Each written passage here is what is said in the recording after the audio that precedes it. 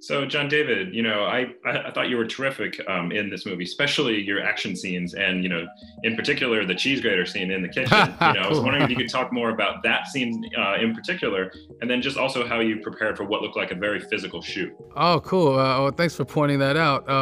It was, yeah, it was a great to be able to learn how to fight and train with George Cottle and Jackson and the stunt team and the fight coordinators. It's funny talking about the cheese grater because that was one of the notes that Chris wanted. I need more cheese grater, John David. I need more cheese grater. Really get it in there. So, just the kind of, the way he was physically, the arc of the character, really informs the audience of what kind of man he was. I mean, he's a weapon. He's a force to be reckoned with, and that combination of vulnerability and his sensitivity, I think, was actually what gives him his powers. Because he cares so much about people, about humankind, about mankind. I think he gets really invested in the people he's working with. It informs, how violent he has to get to protect them, to protect the mission.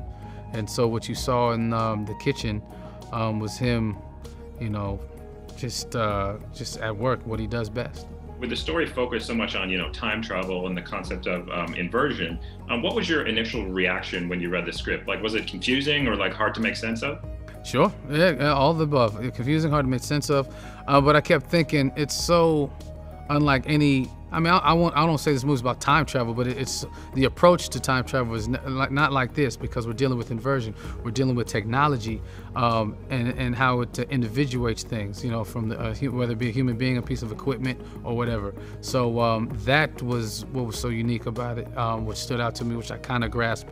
But other than that, I was just like, whoa, I need another crack at this. I mean, it took me 4 hours to read it when I first got it, so.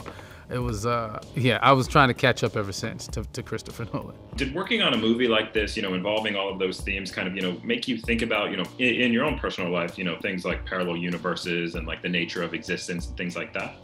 Sure, it did. But again, speaking on to the technology, of the concept of, I never thought about breaking something down that way. And like just the simple concept of inverting a human, inverting, a car or something, it seemed feasible. I'm like, oh, maybe this could really happen. So that was intriguing and had me thinking a lot more. Tenet reminded me of a video game in some ways, in terms of the story it was telling, all the action, the way it subverted kind of your expectations.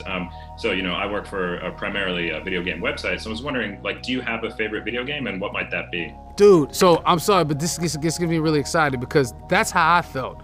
The protagonist, even the name Protagonist, to me it was like, oh, the protagonist is you, the audience members. Like, it's almost like a first-person shooter in a way.